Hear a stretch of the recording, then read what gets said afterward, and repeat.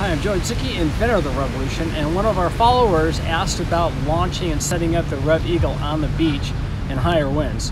Well, we don't exactly have high winds today. We're probably in that range of 5 to 8 miles an hour, but let's go through the setup on a standard Rev and also the setup and launching for a Rev Eagle. Let's start out by setting our line sets up and attaching them to the handles. We start this process using a lark's head. Lark's head is fingers through, fold it over, pinch it. This forms this loop.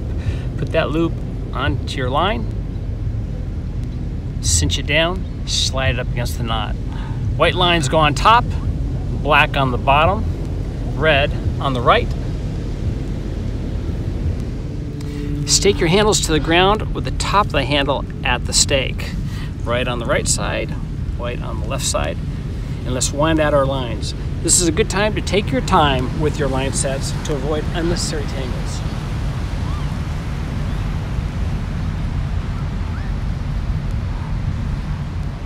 When you get to the end of the line set, take off your two pairs, put the winder in your pocket, and spread your two pairs apart. Don't worry a lot about tangles at this point. It's much easier to clear once you have the tension of the kite on the lines. I like to put the red lines actually on this side because we're going to set up the Rev upside down. On windy days, setting up your Rev can easily get out of control. So here's 4 basic rules to follow to keep you in control. Unroll your Rev and keep your leading edge into the wind. From here on out, keep this leading edge into the wind. Rule number 2, build your Revolution on the ground. The wind is less on the ground. Right now we don't have a big fall because there's not a lot of wind, but in all other cases, it's a good idea to keep your Rev on the ground. Rule number 3, whenever moving your Rev, keep that leading edge into the wind. So if we need to turn our Rev over, see how that leading edge is kept into the wind? Don't turn it over like pulling up like this, and like this, leaving it like that. The wind will take it and you'll end up in troubles. Rule number 4, keep your Rev downwind. What do I mean by downwind? Well, you can see by the feathers, the wind is blowing in this direction. That is downwind and that is upwind. You want to keep your Rev downwind and the leading edge facing into the wind. So this sets you between the wind and the Rev. So you're right in the middle. You want to keep that Rev downwind of you. If you bring it upwind, it tends to blow into you and then you can get into troubles in this kind of situation. Keep your Rev downwind. Okay, we're ready to build our Rev. It's always a good idea when you first get your Rev, build it at home so you have a sense of how everything goes together. So then when you're at the beach, you don't really have any surprises. All right, let's assemble our leading edge. This is on the leading edge of the kite. Grab your outer shaft and slide it in.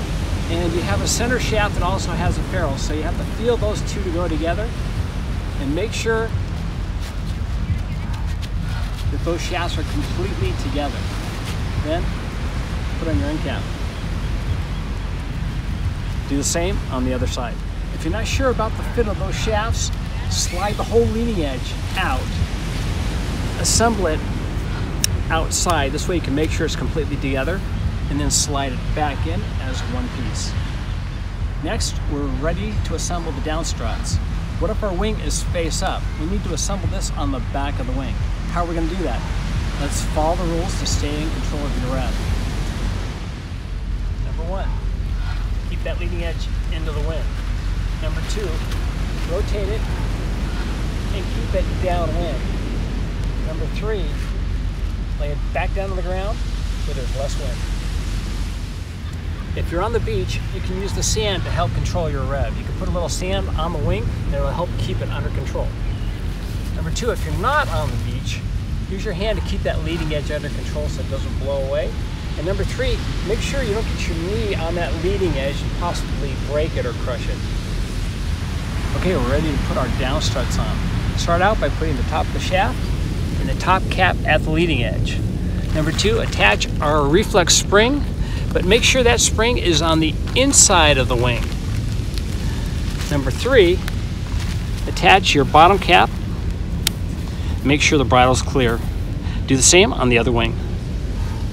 All right, we're just about ready to hook our lines up to our rev. But first, let's turn it over again. So pay attention to those basic rules. Control that leading edge. Keep that leading edge into the wind, and we've got to spin it over. That leading edge into the wind and back down the ground. We're ready to set our lines up here. As you notice, the winds are flipped because the rev is upside down. So that'll come into play to attach our lines. Okay, remember what we said before? The right wing ends up being on the left side because it's upside down. So that means set up the red lines on the right side. We're going to do the same thing we did before. Lark's head that knot, pinch those fingers over. We have our loop. Attach that to the top bridle point on your rev. Cinch it down, pull it up to the top. Attach the bottom line to the bottom bridle point. Do the same thing on the other side. All right, we're ready to set up our rev for our first launch. Again, keep control of that leading edge. You need to turn it over, roll it over, keeping that leading edge into the wind and staying in control. Remember, our handles are staked, so we're going to put some tension on our handles now and tighten it back. Make sure everything is clear. What we're going to do now is we're going to tilt this wing underneath. This keeps the wing down. If you don't, you leave it like this. If you get a little gust of wind, will lift it off and self-launch it. You'll be out of control. So tilt those wings under. Make sure all your bridles are clear. And let's go back and launch your rev. If you're launching in high winds over 10 miles an hour, you can move this leader line out to the end knot. This will slow down your rev and help you keep it under control. But in lighter winds like we have today, I'm going to keep my knot and leader lines inside. All right, now the steps for a successful launch. Pick your handles up off the ground. Keep forward thumb pressure to keep your rev from self-launching. Step back, make sure all 4 lines are clear and all 4 lines are tight. As you take a step back, launch your thumbs back over your shoulders. This will cause your rev to fly up. The minute your rev leaves the ground, the second your rev leaves the ground, push those thumbs forward, stop it, and back it back down. It looks like this. Thumbs back, step back, launch, stop, back it back down. That was a perfect first launch. Excellent. Thumbs back, launch, stop, and back it down. What you should be focusing on is total control and the rotation of those handles. Practice that several times and get a feel for how sensitive the rev is. Now, we take it to the next step. Let's pop it up and find the hover. Lines tight, thumbs back, pop it up, find that balance point. It's not going up, it's not going down, finding that perfect hover. Back it down under total control. That's perfect. Launching and crashing builds a weak foundation. Stick to the basics, build a strong foundation, and take it up from there. All right, let's set up our Rev Eagle. All right, let's roll out your Eagle and notice your body is attached to the wing.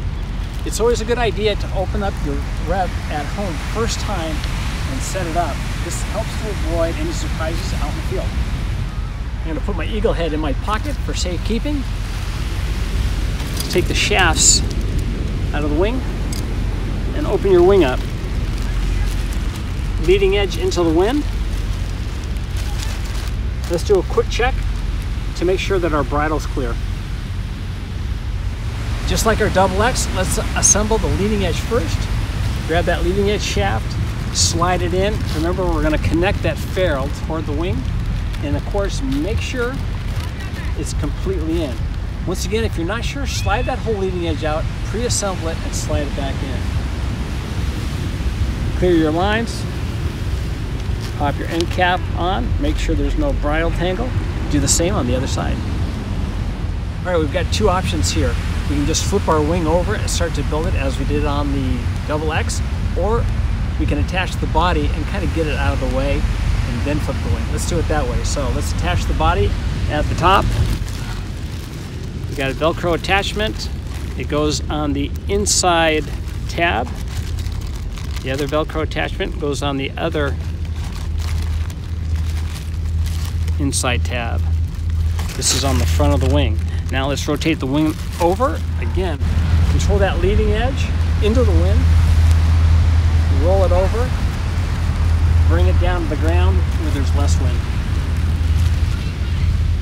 All right, we've got 5 down struts, 4 wing struts, and 1 body strut. The body strut's longer, so put that one off to the side. We need 1 spring and 1 non-sprung. Let's put the spring reflex in the middle. Put on the top cap. Before you put on the cap, make sure you go through this top reinforcing loop right here, and then put the cap on. Now attach your spring, and again, the spring needs to be toward the inside of the wing. And then finally, put the end cap on the bottom of the wing. Make sure that bridle's clear. Out to the outside of the wing, strut on the top cap. Attach the bottom cap. Make sure your bridle's clear. Do the same on the other wing. Okay, let's attach our body. Make sure that, well, notice that there's only 1 tip of the tail attached. Take the other tip and slip it over the knot. That's all there is to it. No lark's head or anything. Take your down strut, slide it through the loop, the spring, into the cap. Make sure that cap is up against it. Pull the tail, put that bottom cap on. Make sure the bridle is clear. All right, we're ready to put the head on, but first we've got to flip our body over, so let's use our standard technique. Control that leading edge, keep it into the wind, rotate it while you keep that leading edge into the wind. Bring it back down to the beach where there's less wind. All right, put your head on, put that spring all the way up and make sure it goes up into the beak, and then attach the front Velcro. You can fly with or without the head, so if you're crashing a lot, leave the head off until you get the hang of it, and then put the head on. Okay, let's set up our line sets. Once again, our lark's head. Notice we have the white-red line, which goes on the top of the right wing, and notice we're on the left side because the wing is upside down. Put it down, attach it to the knot, connect the bottom knot to the bottom bridle. Do the same to the other side. Just as we did with the double X, we're getting ready for the launch, so we're going to control that leading edge. Lift it up. We have the tension of the lines. The hole's in place. Rotate it over, keeping that leading edge into the wind. Use the line tension to set it back, and again, you need to tilt the wingtips under. Keep it from self-launching. The final attachment for the head, 2 Velcro tabs back here. They go to the outside tabs. Pull a little tension there, pull a little tension there, and your eagle is ready to fly. Tilt those wings under. As usual, these seagulls are going crazy when I bring the eagle out, so let's have some fun. All right, just as we did before, our goal is a successful launch and landing. So again, we're just going to pop it up, stop it, and bring it back down, and try to get a feel for how sensitive it is. The eagle is very sensitive, so don't hurry through this section. Fly it up, land it, fly it up, hover it, and land it. There you go.